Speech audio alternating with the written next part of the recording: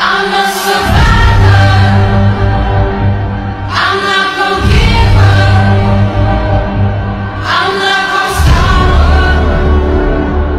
I'm gonna work harder. Petaling Jaya City Council is the city council which administers the city of Petaling Jaya in the state of Selangor, Malaysia.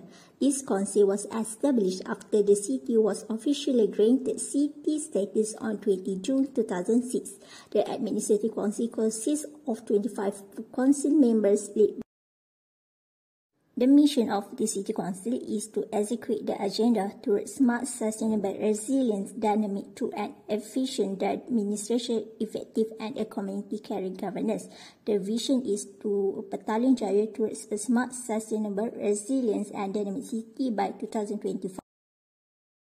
Next, the functions. A councillor generally acts as the legislative branch of the city government as well as its policy-making body.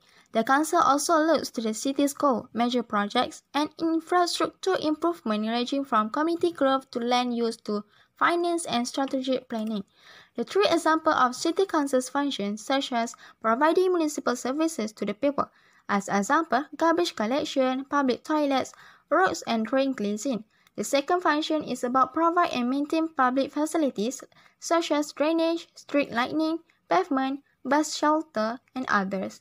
And lastly, providing community facilities like sports complex, community halls, playgrounds, parks, and others. Moving on to program and services. The first one is post-flood aid, which is distributed in areas affected by the recent flood. The program is conducted as collaboration between the officers and volunteers. Secondly is Rakan Muda. It is to concentrate on youth in Petaling Jaya and to lessen social cases as well as encourage them to participate in healthy activities. Meanwhile, for the next program, which is Petaling Jaya Free Bus Ride, where MPPJ has collaborated with Rapid Bus Sdn Berhad and allocated 10 buses to accommodate the people. It is to reduce the traffic congestion, especially during the peak period. It is also to increase the use of public transportation to develop each sector.